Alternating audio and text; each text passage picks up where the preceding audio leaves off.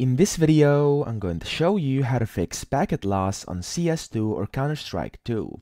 So, assuming you're playing this on Steam, because you probably should, what you want to do first is go inside the library up here, and then you want to look for your Counter-Strike 2 game.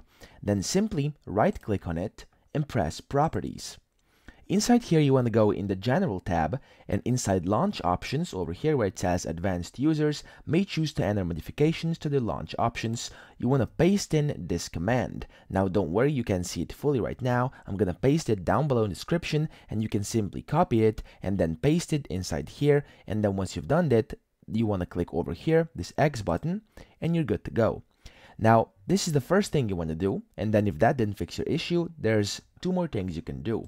The first one being you want to open up your command prompt down here in search inside Windows, type in CMD, and simply open this up. And over here, when you see the command prompt, you want to type in two different commands. The first one is ipconfig, and then spacebar / flush DNS. Okay? Then once you've typed that in, press enter. And then that's the first thing. What you then want to do is type in net sh, and then spacebar winsock, and then spacebar yet again, reset. You want to press spacebar yet again. I've done this already just before this video, so I don't have to do it again. And then once you've done those two, you're done with this. You can close down your command prompt. And then the last step we're going to take is go down here to search again and type in control panel. In here, you want to click the control panel, select the view category, so the view by category over here, so you'll see this screen I'm seeing right now, and you want to click network and internet.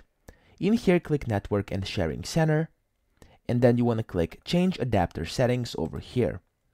Then what you want to do next is right click on the Wi-Fi you're currently using. For me, it's this one over here. Right click it and press properties. It may ask you for your admin pin. If it does, just enter that in there.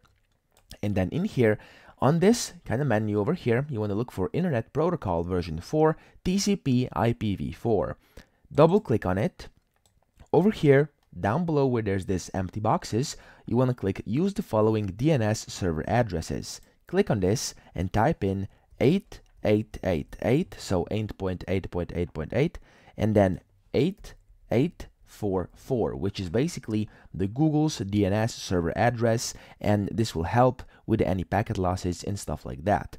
Once you've done that, simply press OK, and you are ready to go. Now, once you've done this, then what you have to do is simply restart your game. So go back inside Steam, click play over here, restart the game, and see if that fixed the issue for you, and hopefully it did. So I hope this video helped you out, and if it did, please subscribe to the channel and help me out as well.